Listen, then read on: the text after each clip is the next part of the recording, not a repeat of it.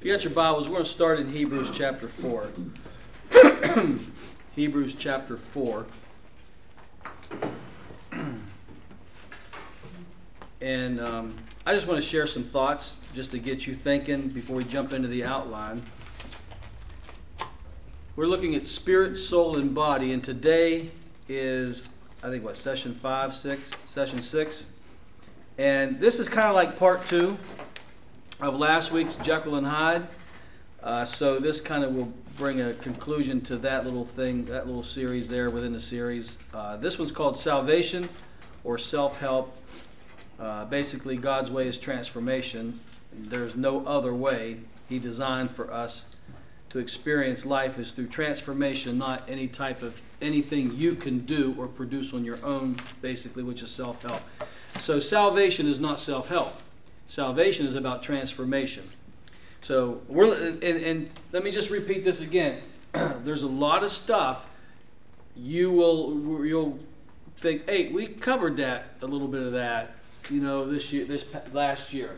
But we're looking at it now through this lens, which is really going to help you or solidify the truths we've already learned. We're not going to go back completely and hit everything, but you're going to see some things that I'll repeat that we already went through. But you'll see it through this lens, and I'm telling you, it'll make it like night and day. Things will start clicking when you look at it through this lens. All right, so understanding spirit, soul, and body. Why? Because it will unlock the spirit realm so you can experience who you are and what you have in Christ. If you don't know this, it will be difficult to unlock that spirit realm because you'll be stuck right here. Do you remember a series I did called Stuck in Humanity? I don't know, it was probably back in 2014, maybe 2015. But you'll see it on our YouTube channel, but it's called Stuck in Humanity. And what that is people that's stuck here. They don't know who they are here. You'll be surprised that a lot of Christians do not know how to access the Spirit. And then if you ask them, what does Paul mean when he says walk in the Spirit that you don't fulfill the lust of the flesh? They can tell you that. Oh, I know that. Okay, well, explain it to me. And then you'll get their eyes will look like a deer's caught in a headlight. They don't. They just know how to say it, but they don't know how to do it.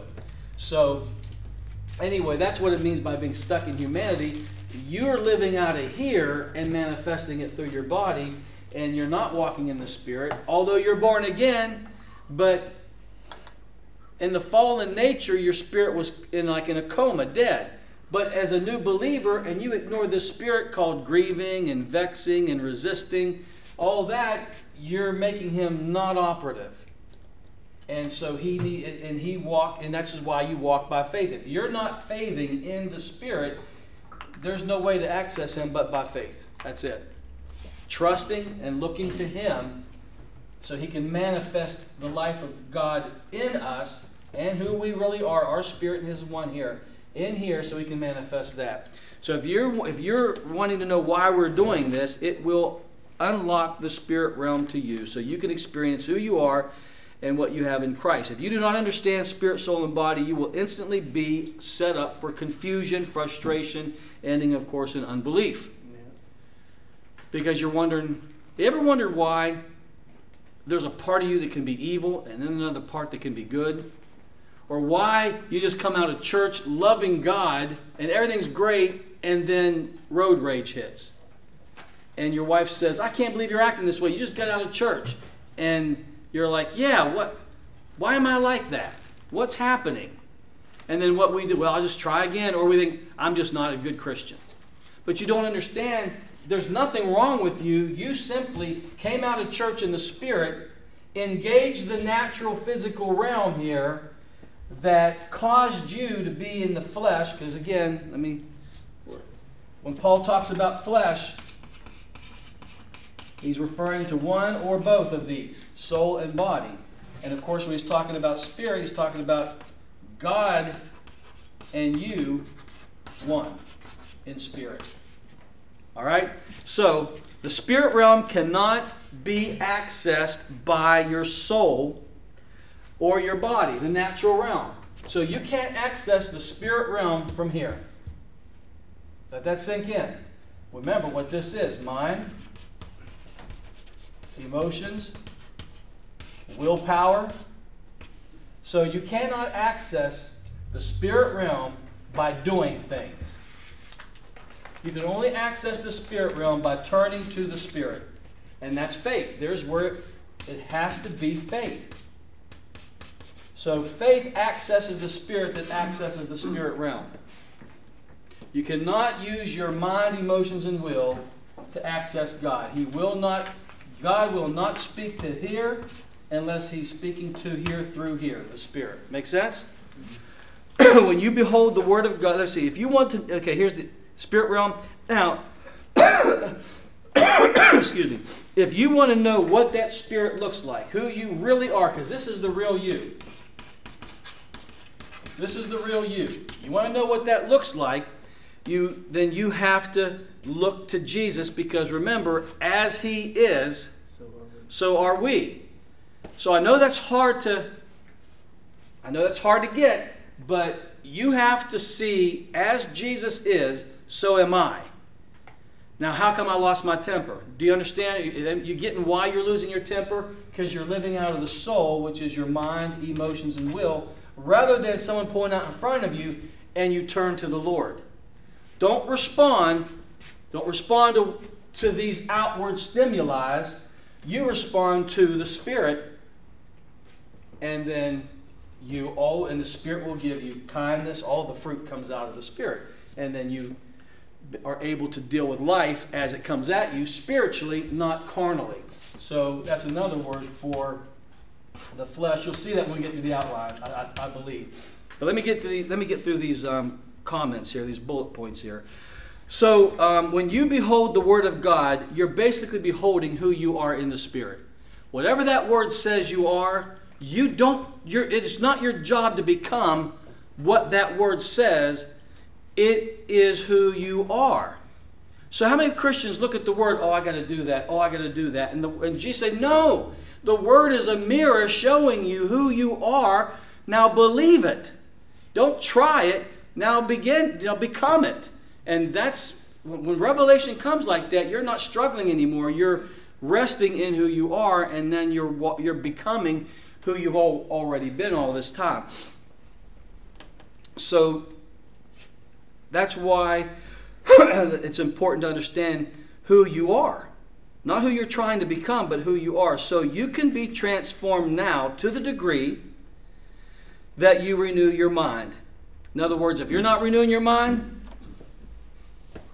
then you're not being transformed. So let's back up a second. What part of you here is being transformed? Your soul. Yeah, it ain't here because this is perfect. Okay? This is not being renewed. This is not being transformed. It is this guy, the inner man. This is the outer man. This is the inner man. This is the new man. So a lot of people doesn't distinguish that. This is what's being transformed. Remember, I gave you the analogy, well, God does, that as Israel is pushing the enemy out of the land of Canaan, we're pushing the enemy out of our mind, emotions, and will. And the more your mind's renewed, the more you're pushing him out, the more territory, which is transformation, metamorphosis, that's taking place. So there'll be a day that you won't turn to the Spirit when road rage hits, because He's conquered that part of your life. I'm no longer an angry person. You just respond out of transformation. But those areas that you're not transformed in yet, you turn to the Spirit for the strength and help for that time until you conquer those areas. And really, you've already conquered them in your spirit, man. It's now pushing the enemy out. So let me back up a minute. So I got to make sure you get this.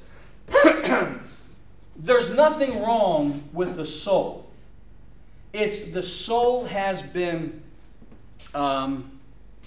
afflicted, influenced, educated by the world and by the flesh and the devil. So that's the three enemies: the world, the flesh, and the enemy is constantly beating on this. And he's getting mindsets and beliefs and all that. So this is a result of the fall. But you're born again, and now we're going to recover the soul. We are in the process of recovery by pushing the enemy out and becoming in our soul who we already are in our spirit. So the real you does not need to be changed, does not need to be worked on.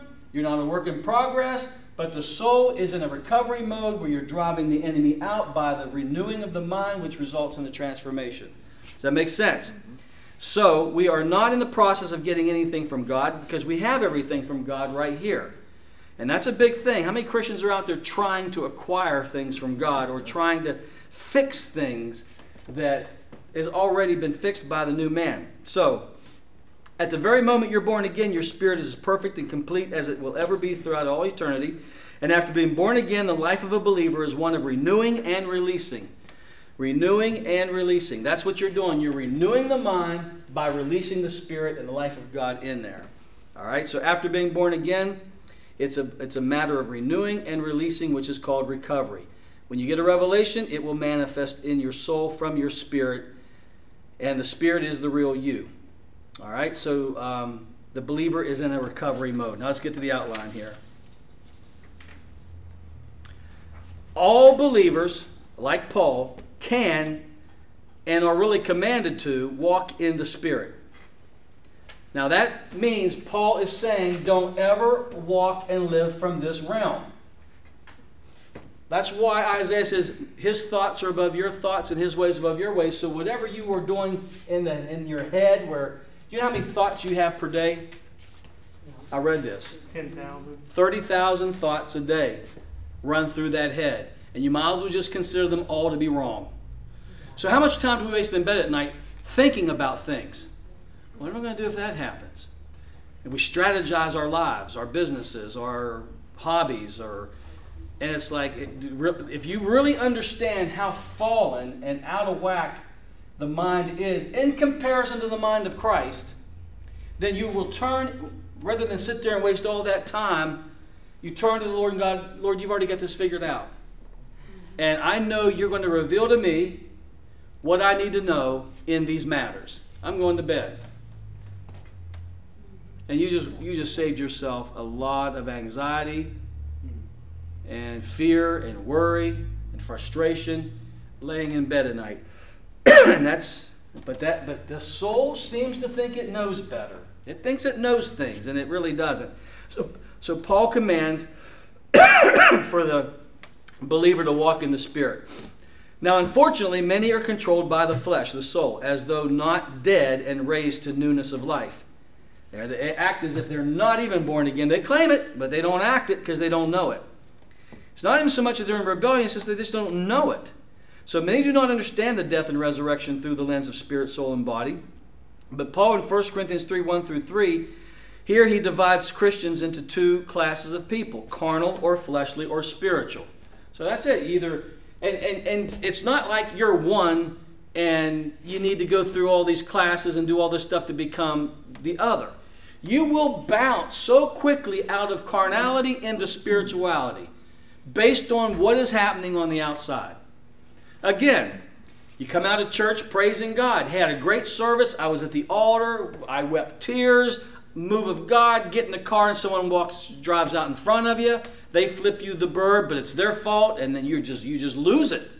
Now that's how quick we left church in the spirit, but the minute something on the outside stimulated the emotions, we reacted. And you can react that quick. But you can also stop in the middle of the craziness that you're experiencing on the road. You can quickly stop because the Spirit will recognize, whoa, whoa, whoa, whoa, that's not the nature of the Lamb. That's not who we are. We don't act like that. And you can go, you're right. And quickly go right back into the Spirit and repent and turn around and don't go in the direction that you're going to go into. Like you say, you're getting ready to get into a fist fight with somebody. And all of a sudden the Spirit says, what are you doing? And you're like, oh, whoa, no, dude, you're whatever. You win. It's not worth it. I'm not doing this. Or you can just get in that fit of rage and let your emotions run wild and manifest that and get beat up or you get thrown in jail or sued or what have you. It's not worth it. So when you're taking your cues only from this guy who's being stimulated by all the outward stuff, that's not walking in the Spirit. Okay? It's when you turn to the Spirit and live out of who you really are is when you're walking in the Spirit. So let's put it this way. Walking in the Spirit is you recognizing who you really are. That's walking in the Spirit. The oneness that you have with God. So number 2, the soul. Now look at Hebrews 4 and look at verse 12. We looked at this verse before, but we're going to hit it again. For the word of God is quick, powerful, and sharper than a two-edged sword, piercing. Now why is this word quick, powerful, sharper than any two-edged sword? And what is it piercing? And what is it dividing? What is the purpose? To divide something. What is it? So they're not the same thing. In fact, if I was looking at that, being a new believer, I'd say something's wrong with the soul. Wouldn't you? If God has to use the word to divide soul from spirit. So, how many times have you read the Bible and go, oh my God, I didn't know that? What did God just do? He took you out of the soul life and showed you how to live the spirit life by whatever that one scripture was. Or you may be doing something and you really don't know that it's wrong that you're doing it. And God shows you it and gives you the grace to see it and to make a whatever you got to do to fix it. What he just simply did was he divided the soul from the spirit. So I know as a person, as a complete person, spirit, soul, and body, by the word of God, what is God and what is not God. That's what that word is. But see, that's only half of it. That's only 50% of it, because there's another way to look at this scripture. So the word of God divides the false me, the real you. So when I look at that word, it tells me who I'm not. See, you look at those scriptures and it says, do not get angry. Oh, that's right. No. He's saying that anger is not who we are anymore. That word just divided this guy who loses his temper from this guy who has all patience in the world. So the word's going to divide. This is not us anymore. This is who we are. Okay? So that's important, and we'll get back to that verse here down the road, hopefully, in a little bit. But there you have it. So the soul is in the process of transformation, meaning the soul still may be experiencing the aftermath of the fall, yet not completely transformed yet by the Spirit. So prior to conversion, your mind, emotions, and will was affected totally by the fall, living from the tree of knowledge of good and evil. So when the soul is living from the outside influences and non-renewed aspects of the mind, Paul refers to this as carnal or fleshly. So let's say I'm a believer, and yet I still have a mindset of a racism. When Paul says there's no Jew, there's no Greek, there's no male, there's no female, all that gets fixed by realizing who you now are and what the truth of the matter is. And the mind still may be racist, a male chauvinist, along those lines, because we've got a lot of that going on in the world today. So when you realize that, then you have to say that aspect of my life is carnal. It's unrenewed yet. Now, we're not condemning and we're not judging. We're simply saying you obviously don't have truth in that realm of your life yet. And once you realize, oh, wait a minute, God's not no respecter of person. Everybody's the same. And you can start making some adjustments and getting your mind renewed. And when you get your mind renewed in this, there are things right now you think and believe that God would designate as carnal, fleshly. Because truth has not gotten to that place yet to where it frees you. Because the knowledge of the truth does what? Sets you free. So once truth is revealed in any area of your life, the result is freedom. So there's still a lot of aspects, there's still a lot of mindsets that have not yet been fixed because truth has not yet gotten there. Now there are probably a lot of areas in your life truth has gotten to that you've been delivered from and freed from. That's why this is why we're saying that the soul is in a recovery mode. We are being recovered. Fixed perfectly, and this part of us is being renewed in the recovery mode. When the Bible refers to babes in Christ, it does not mean that the Spirit is in a babe format or mode, but it means that you're a babe right here. A new believer has a whole lot of territory where the enemy's camped out.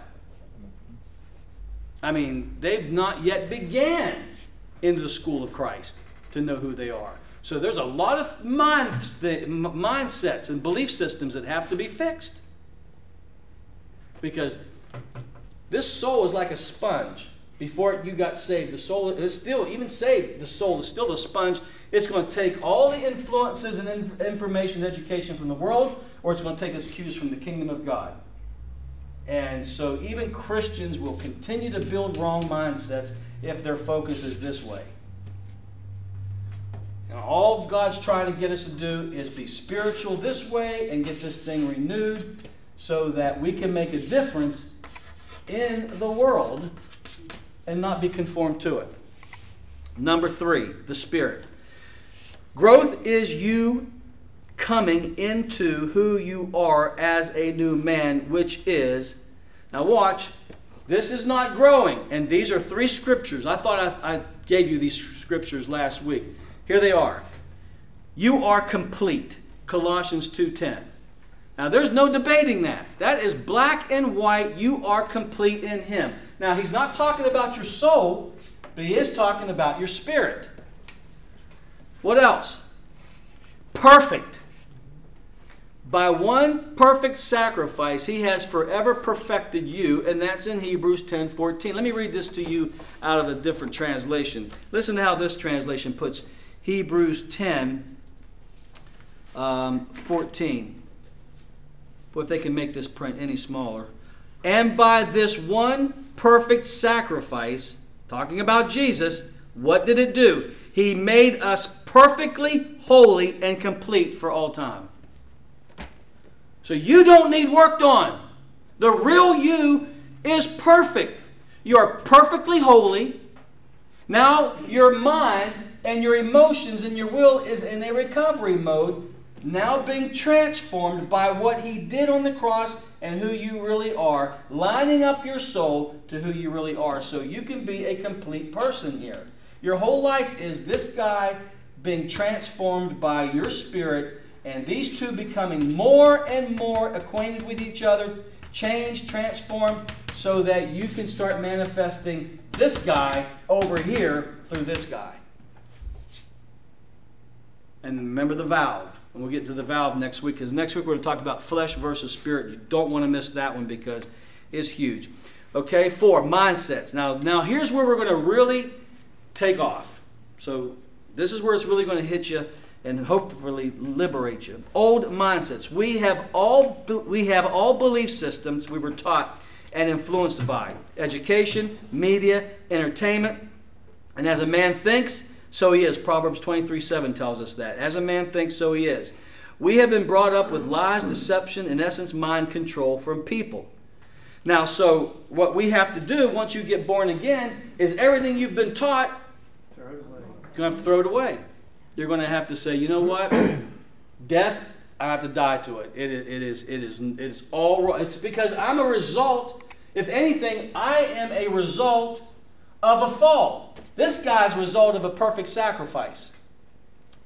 The soul is the result of the fallen man. So we've just got to say, you know what? His ways are above our ways. His thoughts above our thoughts. And in 1 Corinthians 3 it says we now have the mind of Christ. So let's be renewed by that mind, by renewing our mind with the mind of Christ. Make sense? Now, old mindsets. I think that pretty much speaks for itself. And we may hit that again here in a minute, but I want to jump into the past hurts, number 5. Because I had this happen, and I've had this happen over and over and over being a pastor with people. You may not, but if you're a counselor, and if you're a pastor, you're going to come across people that have been raped, and they've never said nothing about it all their life, and they can't get beyond it. Incest, there have been people I've talked to whose stepfathers have raped them and never back in the days when it wasn't, so popular to be a victim today. And I'm not against being a victim. There are victims, but back in those days, you were looked at terribly if something like that happened to you. And so there are these people that can't get over that. So there are people, even people that are a result of a divorce. You're like, come on, man, the divorce was 50 years ago. Get over it. Well, it affects people differently, right? So they've got this, well, my mom and dad were divorced, or my dad beat me, or my dad abused me, or my mother did this, and my mother did that, or I had an absentee father. He was there, but he wasn't. And we got all this blame game going on. But nevertheless, you got hit. Your soul, remember, the spirit's dead. You got hit with everything that came at you from the world, the flesh, and the devil. Your own parents hurt you. Your teachers probably abused you. As a kid, you got HBO and watched R-rated movies, and now you're hooked on porn. I don't know what you went through. I have no clue. Remember back in the day, HBO and Showtime had all that crazy stuff on? My dad had everything, so I got to watch it all. But nevertheless, I'm affected by all of everything out here stimulating my mind, emotions, and will. Okay? Right? Then I had an uncle next door, 6 years older than me, that was into drugs and alcohol, and then at a very young age, I got influenced by him, and that took a toll on my soul. Okay? So all this is, the enemy is winning, and I am one bad dude with all these crazy thoughts and all this crap going on, and then I get born again. Now the Spirit starts working here. Okay? Starts transforming this. And there's a lot of change. Would you believe there's a lot of change that has to take place? Yes. But what the church doesn't recognize. The church sees the soul and the spirit as the same thing, and then gives you all this outside thing to do to change him. Remember, this guy cannot get changed, the soul, cannot get changed by religion or worldly ways. That's why counseling doesn't work. All they're giving you to do is something to go home and try. Or, again, getting back to the past hurts. So you're sitting there in a counseling session, and God knows I've had my share of them, and it's like this person is an onion, and you unlayer this, only to find out there's something deeper. All right, so we'll deal with that. And then while they're talking, oh, God, I didn't know that. There's another layer. And I was talking to someone, and they're like, I just don't know who I am anymore. I'm just so confused. I don't know who I am, and I need to think this thing through, and I need to work on myself. And I'm sitting there thinking, wow, if you would be listening to this class, you would never say that. And I said, well, how can you say that? Because everybody's trying to fix themselves, trying to find themselves. How many guys out there have you dated girls? I just don't know who I am. Okay, that's just an excuse. But they believe it. They don't know who they are until they find another guy, and then they find out who they are. All of a sudden, they find out who they are. Now they know who they are. 6 days after they break up with you, say, I don't know who I am. It's not you, it's me. Well, in 6 days, what was the book you read that fixed you that quick? Now you know who you are. Back on top. No. But then when they finally do get real with themselves, they find out they don't know who they are. This guy is so screwed up in his thinking. This is why people keep making the same mistakes, date the same stupid guys, date the same stupid girls, and end up in the same stupid scenarios because they can't break through the cycle of thought. Their picker is broken. What's that? Their picker is broken. Their what? Picker. Their picker. Picker. Just the pick Pick one the out. one. Yeah, yeah. Never heard that, but yeah. Oh, sorry. I was running Dr. Phil on that one. Yeah. By the way, Dr. Phil works out of this realm here. Yeah. I know. Right. Hey, remember, the tree is good. Sounds good. Yeah. That's the deception of good. But Dr. Phil will never turn a person on to what Jesus did and what he accomplished and who you are as a result of what he did. You're the perfect sacrifice. Work I out don't that watch it. angle. I just heard somebody quote it one time. I thought it was funny. Well, we're not condemning you for watching the film. No, I don't. Just ask yourself how you feel. All right? So past hurt. So you try to talk to someone, and it is an onion, and it's unending. Because you may start at a bad relationship they had a year ago, and after about a year, you're now with them at 5 years old at what their dad did. And it's like, it just doesn't stop. And then it's what my mother did while I was in her womb. The things she spoke and the fighting and everything. I was affected as a fetus. When is this? So it is an unending This is why counselors make a lot of money. They can't fix you. They just go in circles. Oh, they'll say things that sound good and things to go try. And believe me, you can fix this to some degree.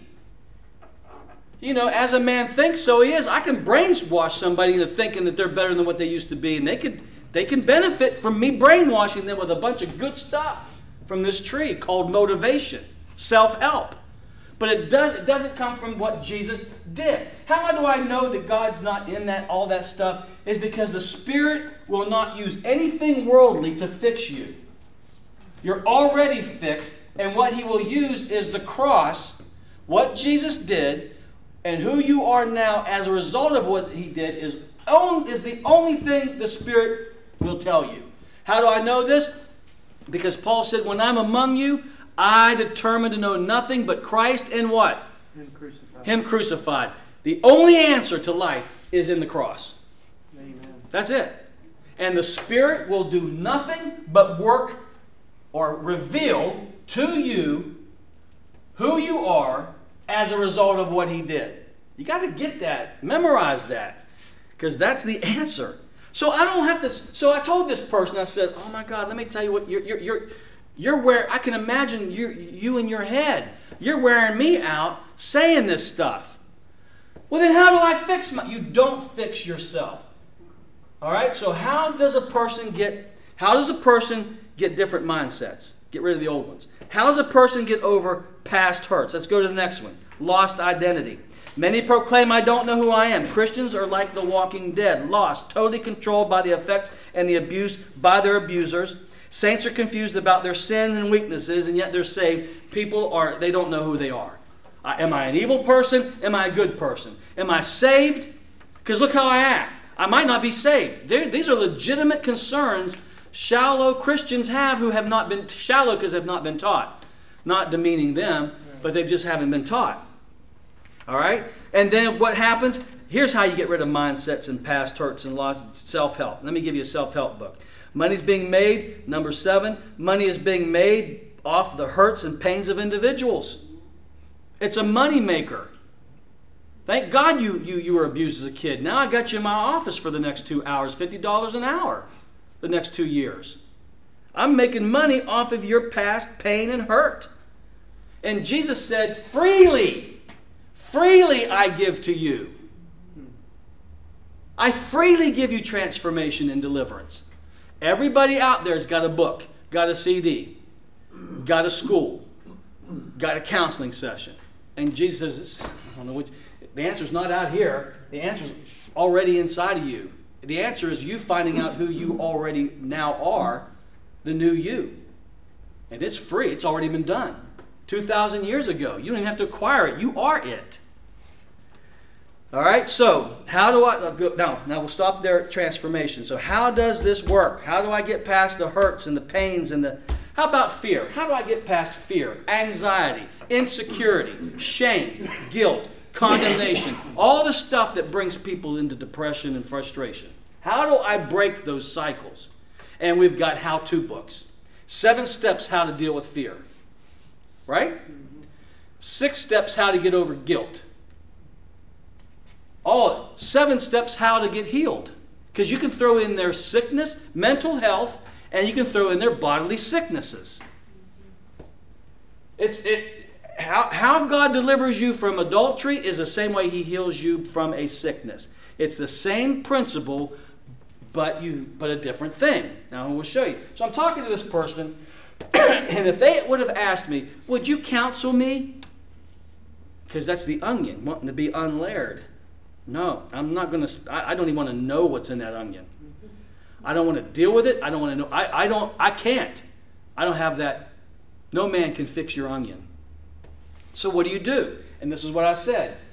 You look to who Jesus is. Now that's too simple, isn't it? I got to have a book. And the thicker the book, the more I get from it. Right? You just told me something I only got to buy a book for. Rather than sit there and deal with a person like an onion, you just say, don't even deal with the onion. You got to realize you're all messed up in your head, like all of us. Okay? Don't even deal with it. Just turn from it and look to Jesus. And when I say look, what do I mean? That means I have to know Him. He's this way. He's that way. This is how He responds. This is who He is. And then all that time I'm learning Jesus, I'm finding out that's who I am. So how do I get rid of this guy or transform this guy? By looking at this guy, who I am. As He is, so am I. This kills religion. This kills all works. All you do is look to Him. Now, you'll find these scriptures and go to transformation now, number 8. Romans 12:2. You're transformed by the renewing of your mind. What are you renewing your mind with? More self-help garbage?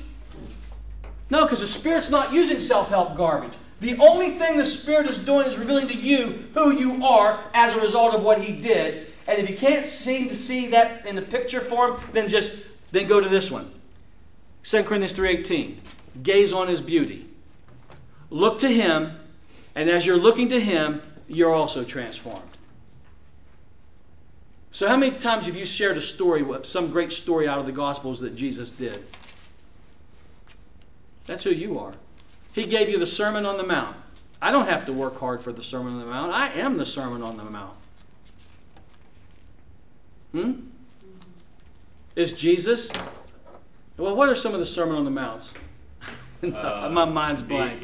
Oh gosh, Meekness. Blessed are the meek. Blessed are the peacemakers. Blessed are the. Come on, what else? Pure in heart. Huh? Pure in heart. Pure in heart. Look at her going for Matthew 5 real quick. Oh no, I was. I'm kidding. Yeah, you are. We all have biblical trivia one night. Oh God, make me more peaceful. Is that can you pray that now after learning all this? No, because I already am peaceful. Yep. I'm one with peace.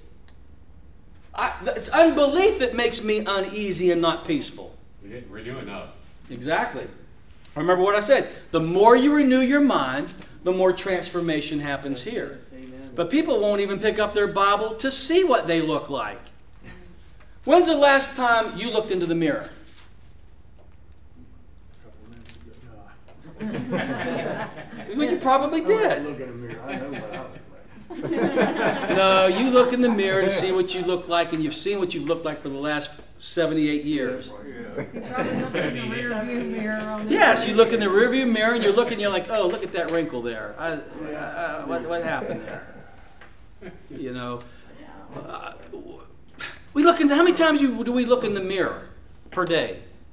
And how many times do we look at our reflection in a glass walking downtown or somewhere or at the mall and like, we're always looking at ourselves through the reflection of ourselves, right? But how many times are you looking at the Bible and seeing that's who you are? That's a reflection of who you are, is it what's in that word. We don't. Christians don't read their Bibles. So no wonder they don't know who they are. So what I was telling this person to fix all this stuff, and there's more. I mean, this is not mindsets, past hurts, lost identity, and all that. It's not self-help. It's finding out who you already are. You don't need help. This guy does. You don't need help. The help is already there 2,000 years ago. You just need to get this guy to know that, who he now is. And that's looking at the Word. Does that make sense? Now go to James chapter 1. Now this is a verse I struggled with for years. And it wasn't until just last year when we were teaching this that I shared this. James chapter 1 and look at verse 23. Well, let's start at verse 21. Wherefore lay apart all filthiness, because that's not who you are. This is not religion or legalism. This is the Word dividing spirit from soul. Lay aside filthiness, naughtiness, and receive with meekness what?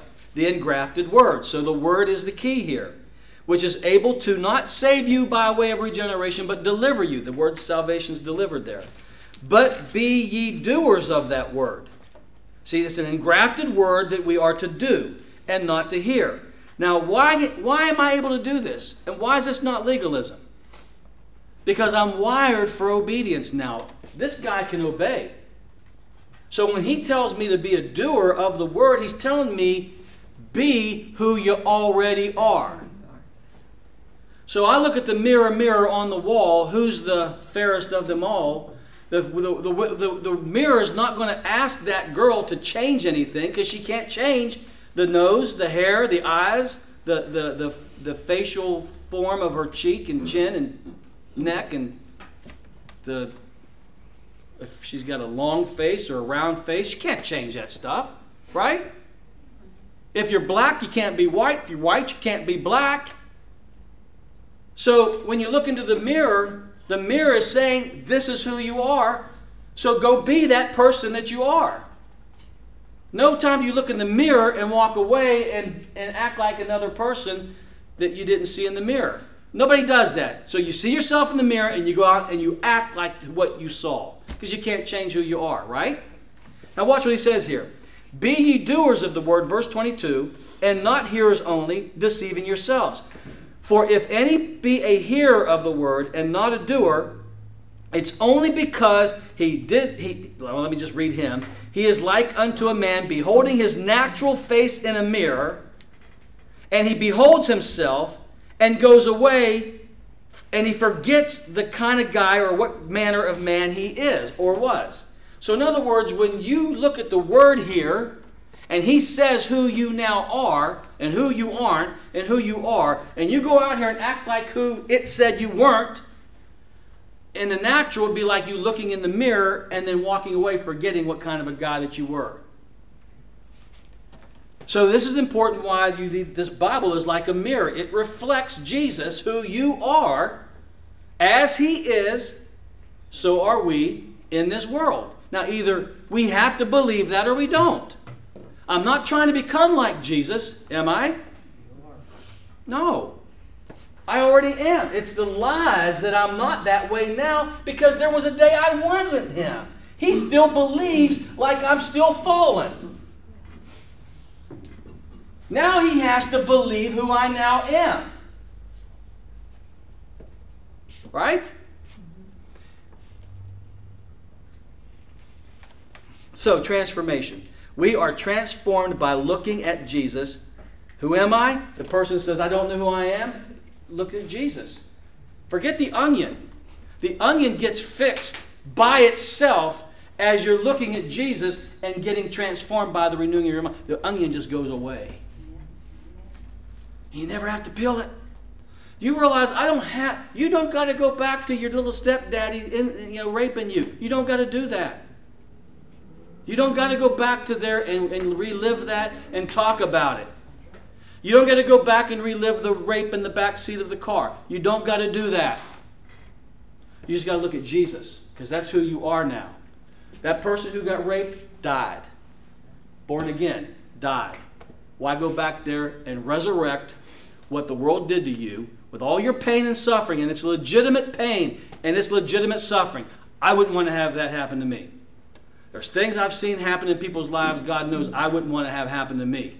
But I have to see what Jesus did on that cross in reference to that thing that happened to me. And he killed me. So it has no more effect on me because I'm dead to it. Now I'm alive to him, and now I am in him, I am him, and that is so not me anymore. Even the effects of that is not me. So how many people have identified themselves with their abuse or abuser? No matter how it came down the pike at you. So you got to move on by looking at Jesus, not trying to fix this thing. See, these counselors want to take you back and relive it, healing for the emotions, healing damaged emotions.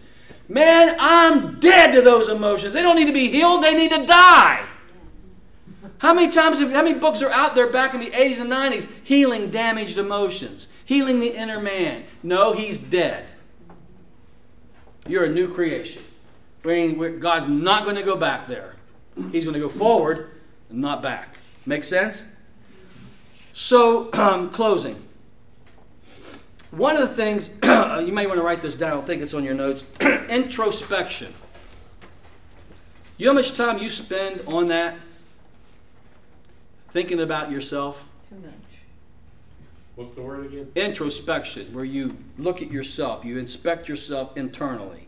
You're always looking at your motives, you're always looking at your thoughts, you're always questioning this. It's introspection. Why do I do this? And if I fix that, it's just a constant, it's a narcissistic circus is what it is. It's all about you, and you're constantly thinking about you in reference to everything going on in life.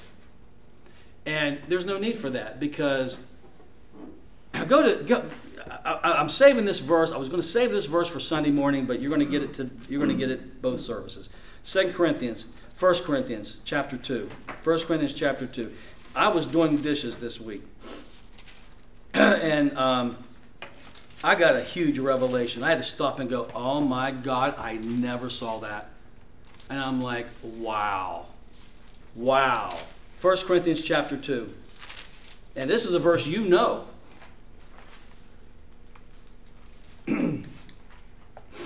I'll re-hit it Sunday morning too, because I was saving it for Sunday morning. It's my main text Sunday morning, but I'm going to throw it at you. 1 Corinthians chapter 2. And I, brethren, when I came to you, came not with excellency of speech or of wisdom, declaring unto you the testimony of God. Now look at verse 2. We've already referenced this, but watch. For I determined not to know anything among you save Jesus Christ and Him crucified, right? Now, I'm doing my dishes this week, and I'm not even just doing my thing, and this verse comes to me, and I know it was God because the way it came and the distinction He made, and I'm like, oh my God, and I'm like, I am guilty of this. Now, what have we been doing all year long? Not 2018, the cross. Is that what it says here? I determined nothing but Christ and Him crucified, right? And I've never saw what comes before and crucified. See, and in the English, what is and? What kind of a word is and? It's a conjunction. Huh? So if I say, here's my keys and my drink, are these the same thing? No. And is a conjunction. Remember, what's your function? Hooking up words and phrases and clauses. Yeah. It's bringing two separate things together. So what comes before the crucifixion in this? I determine on nothing. Forget Christ crucified. Forget the crucifixion. What's He saying? What's the other thing He's saying when He comes among you? He only wants to talk about and know about. Jesus Christ. That's it. And I don't know if that may not do nothing to you, but I'm like, wow. Watch Sunday morning and you'll see what I got from that. All I want to say to you tonight with that is that the focus has to be a person. Now forget the cross. As important as that is, and that's why He also adds the cross. Not just Jesus, but what He did. But we're always talking about what He did or what He can do for you, but we never just talk about Him as the bridegroom. He says, when I come among you, all we're going to do is we're going to talk about Jesus. We ain't talking about nothing else but Jesus. So what should our focus be? On ourselves? No. Did He say, I determine nothing among you but what you're doing and what you're about, what you think?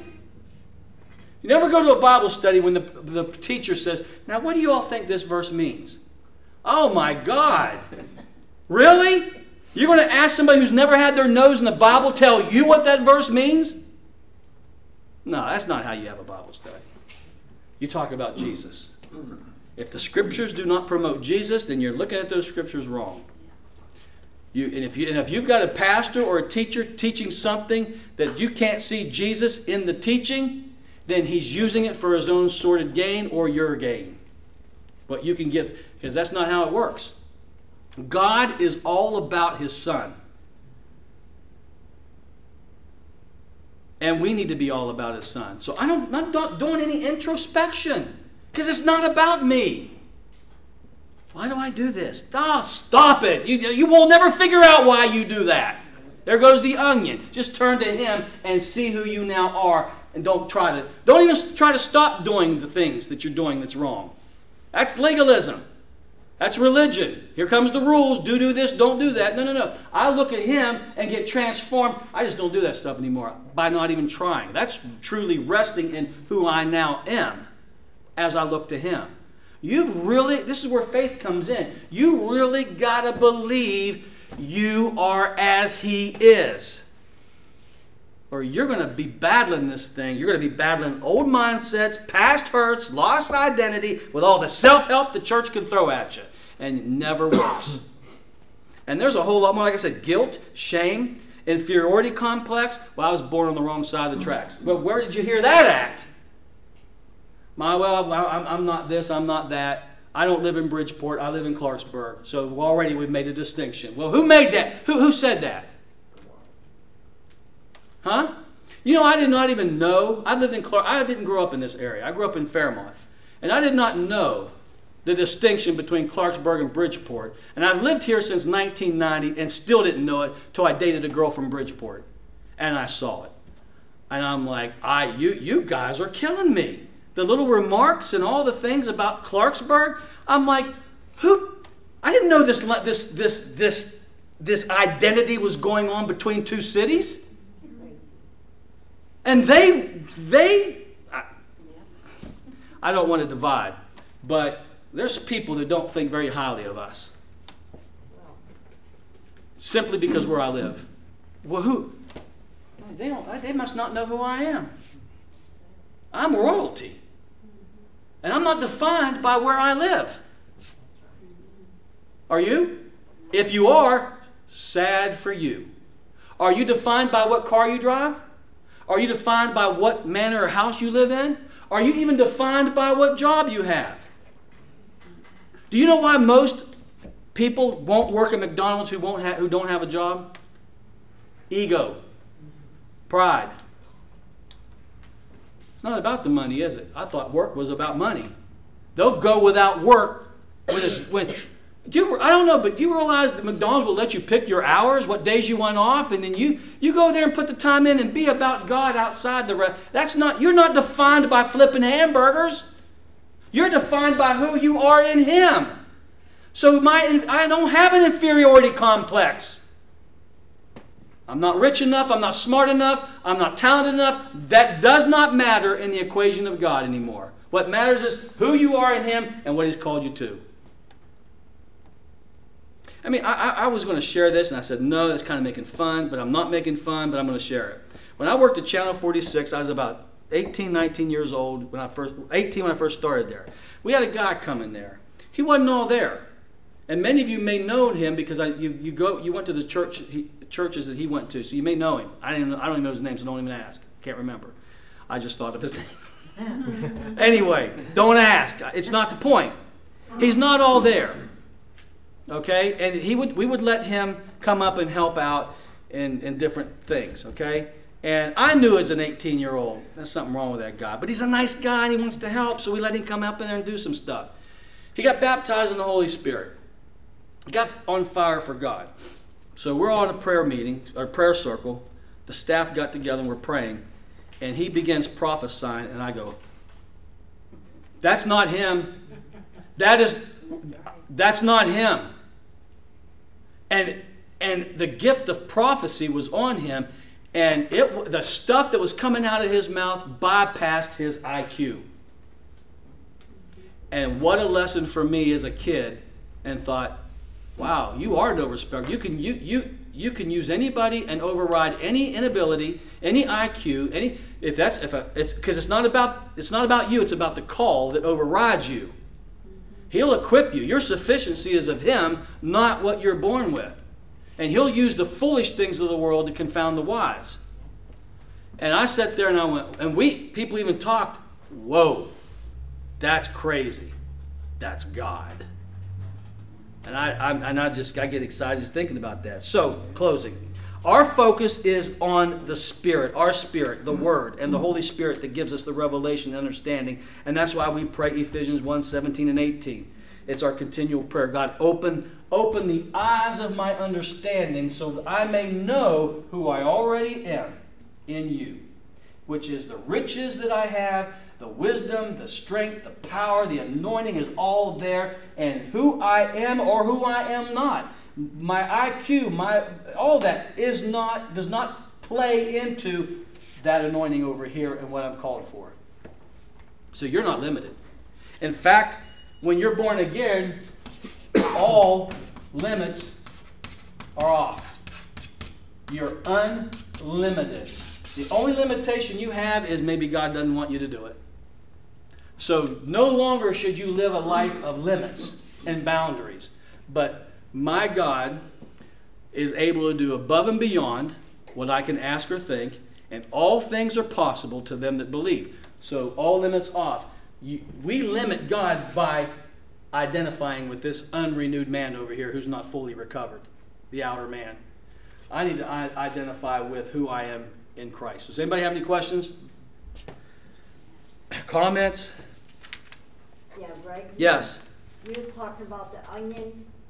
Well, I was telling Brenda over a month ago, I said, when I first came here, I felt like an onion. Not for the reasons you talked about, Right, but right, all right. the lies that I grew up hearing from the church I was going to and everything. And every time I come here, it was like more layers was being peeled off. It is so freeing. I just feel like a totally different person now. Yeah. Totally. All those old onion peels are gone.